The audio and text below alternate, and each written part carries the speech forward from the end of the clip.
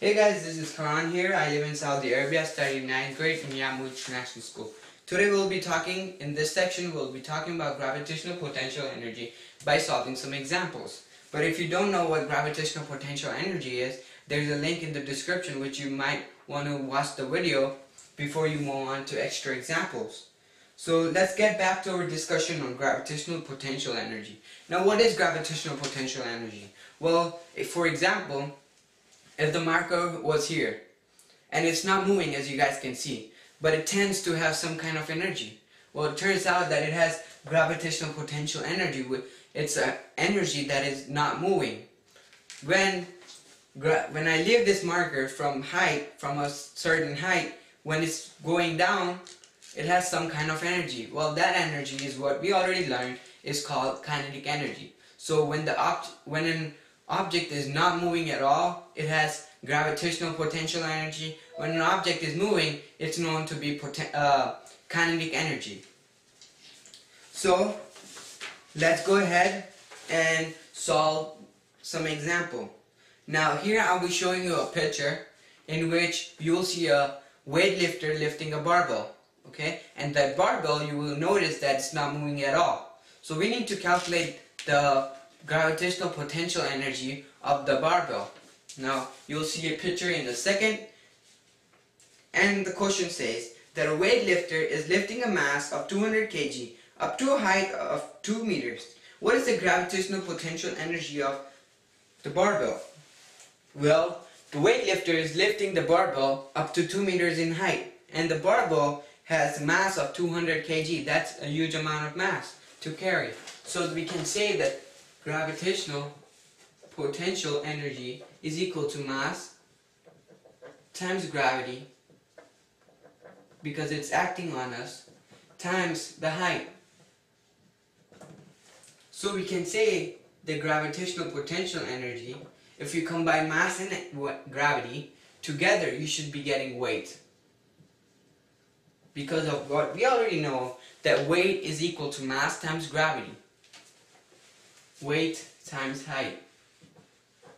This is two examples we can use in our problem here, but the most reasonable formula that we always use is the first one I gave you. So let's use the first one up here and find the gravitational potential energy of the barbell. Well, we know the mass of the barbell is 200 kg. The gravity that is always acting on us on Earth is 9.8. That is meter per second squared. Times height. The height that the weightlifter lifts the barbell is 2 meters.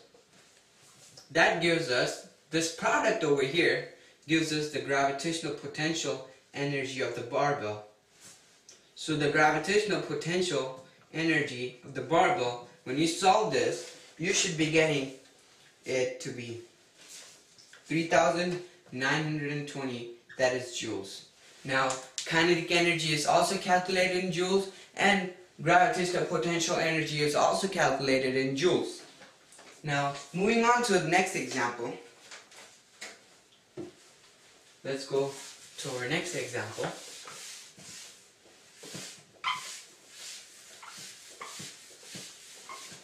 Moving on over to next example is an elevator has combined mass of 300 kg. It is stuck at 9th floor, which is 80 meters from the ground. What is the gravitational potential energy? So I know people might have heard of this problem because elevator gets stuck if there's no electricity or something like that. But here in this problem, let's assume that electricity is out. So the elevator is being stuck at 9th floor, which is 80 meters about from the ground. Now, the combined mass, I use the word combined mass because people might be in the elevator. Otherwise, the elevator wouldn't be moving. So, the combined mass of the elevator is 300 kg. So, let's find out the gravitational potential energy of the elevator. So, gravitational potential energy is equal to the mass times gravity times height. The gravitational potential energy, the mass, it tells us is 300 kg times the gravity is what we know, 9.8 meter per second square, times height. The height of it is at 9th floor, which is 80 meters above the ground. So when you calculate this in your calculator, you should be getting your answer to be 2.352 times 10 raised to the 5th joule.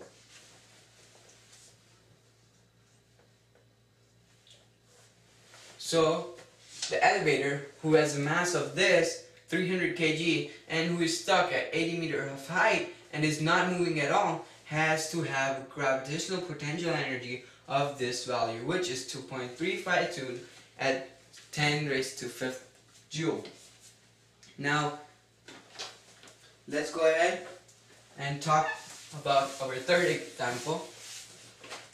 Our third example says the boy named Salik throws the ball up in the air. The maximum height of the ball is 2 meters above the ground.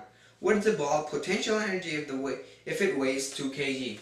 Now what happens is projectile motion comes apart with this. Now this kid over here named Salik throws this ball at some kind of force. Now what happens is, we always know that gravity is acting downwards, right? Now when the ball reaches its zero, which is its maximum height, when no forces are acting on it, when no force is left for ball to move upwards, what happens is gravity is always acting on us, so the gravity acts on the ball as well. So thus we can say the ball moves in a curved pathway. Because this is the highest point, we can predict that this is the point where the ball has no force acting on it. So the maximum height, it tells us, is 2 meters. When this kid throws the ball above the ground. So when he throws the ball, he throws 2 meters above the ground, and the mass of the ball is 2 kg. So how do we find the gravitational potential energy of the ball? Well, you got the height above the ground. Now what happens is, people might be confused because the ball is moving on every time, but at little bit of second, the ball isn't moving at the top of its maximum point. It stays there for a second or a millisecond, and then gravity starts acting on it as usual. So we can tell at that millisecond of that tiny bit of time, what is the gravitational potential energy of this ball that Salik is throwing upwards. So we can tell that gravitational potential energy is equal to mass times gravity times height.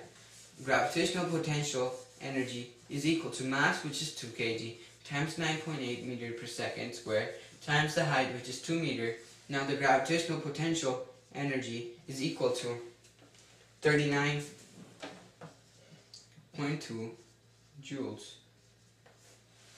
So the gravitational potential energy of this ball, when it reaches to its maximum height, is 39.2 joules. Now this problem, which I will be talking about, our next problem, is the problem which I assume that everyone has heard of. Because in our houses, when we need to paint something, we call a painter. So this example relates to the example up here. So the example might be up on the screen. It says that a painter paints the wall at height of 60 meters from the ground. The mass of the painter is 100 kg. And what is the potential energy of him standing above the ground? That is 60 meters above the ground. What is the potential energy of the painter when he stands 60 meters above the ground? Well, we now know that gravitational potential energy is equal to mass times gravity times height. In every problem, what should you do is this. You always make a column of what's given. Now, what's given is the mass, which is 100 kg. The gravity is usual, we know, is 9.8 meter per second. and the height which is given, which is 60 meters above the ground. So there's everything you need to have. Yes, you do. So we can calculate the gravitational potential energy. So the mass of the painter is 100 kg times the gravity, which is 9.8 meter per second square, times the height, which is 60 meters. Gravitational potential energy is equal to the product of these numbers over here. So when you find the product of these numbers, you will find out the gravitational potential energy is 5.88 times 10 raised to the 4th power of joules. So this is the gravitational potential energy when the painter is standing on the ladder, let's assume. So when he's standing on the ladder and painting the walls, that's the gravitational potential energy of the painter over there. Now, our last examples involve what we learned before, which is kinetic energy and gravitational potential energy. How? Well, you're about to see the question. And since this is a challenging question, I would recommend you to, after you look at the problem, I want you guys to pause the video and solve it by yourself. So when you guys are done, you might resume the video and find out your mistake if you had some problems in finding the answer. So the 5th question says that Galileo drops stone from Leaning Tower of Pisa, which is 45 meters high.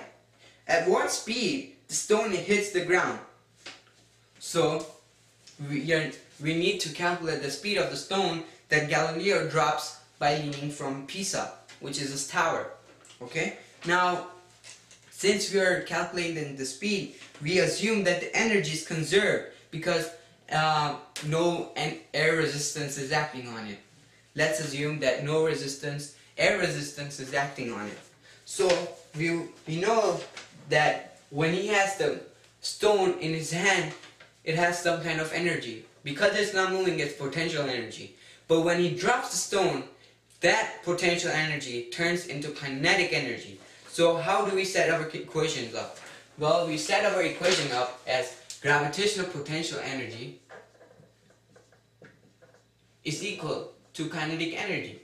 What is formula of gravitational potential energy? Well, this is the formula we just learned, which is mass times gravity times height is equal to the kinetic energy half times mass times velocity squared.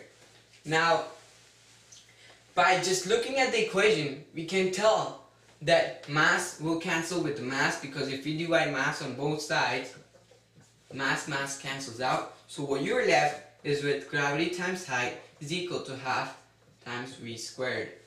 Now, let us write down what's given. We know the height, which is 45 meters above the ground. Now, the gravity is 9.8 times the height, which is given as 45 meters, times the half times velocity squared. Now, if you find the product of this number over here, you should be getting a value. Now, what you do is multiply 2 on both sides. Okay? Now, when you multiply this, you should be getting your answer to be 900. That is velocity squared. So, what you need to do is you need to find out the velocity. Now, what you do is velocity is equal to radical 900. So, you know, when you find the radical 900, you should be getting your speed, which is velocity, is 30 meters per second. And 30 meters per second is the speed of the stone when it's being dropped by Galileo. I hope you guys liked this video. It helped you improve your skills in kinetic energy and gravitational potential energy. Like, comment, and subscribe. Thank you for watching.